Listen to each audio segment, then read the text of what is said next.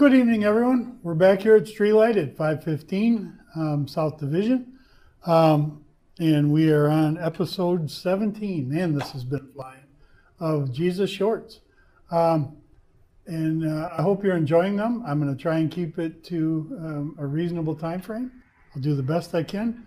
We're going to start.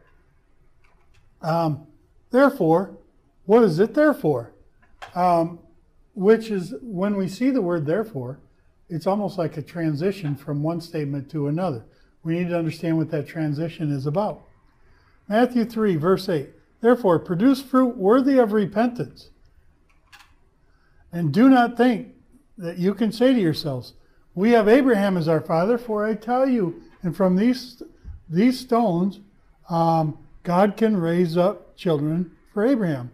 In these two verses, God is saying, therefore, if you do not do the task that I have given you, which is to repent and speak the gospel and be a witness, I will have these stones do it. He's saying, I don't need you. I want to use you because I love you. He said, I don't want you to just be mannequins standing in the corner while I do all the work.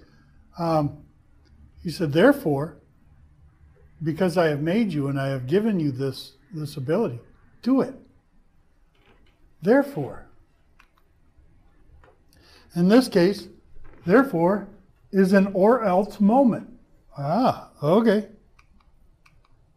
Matthew 6:9. Therefore, pray in this way, our Father in heaven, sanctified or holy be your name.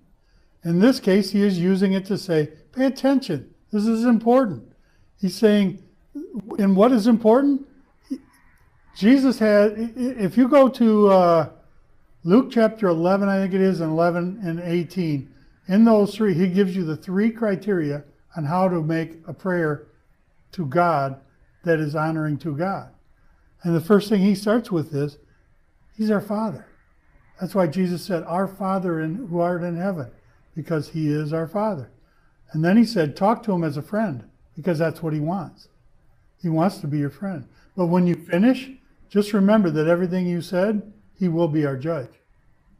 So we talk to him as Father, or we address him as Father, giving him the respect he deserves.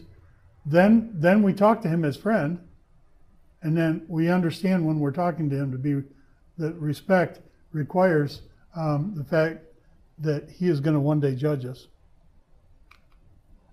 Matthew 6:22, the eye is the lamp unto the body.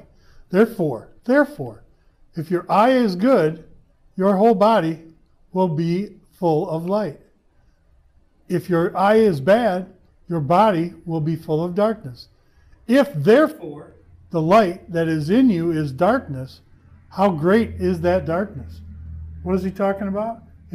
If your eye is constantly searching, and he's not really talking about your eye, he's saying if your eye is constantly searching for evil, that corrupts your soul, your spirit, now your soul, your mind, and then your mind will eventually corrupt your spirit, and you will become dark. That's why it says to pluck it out. But to pluck it out is not does not mean to take a knife and gouge it out. Everything on the right side is when they use the term right.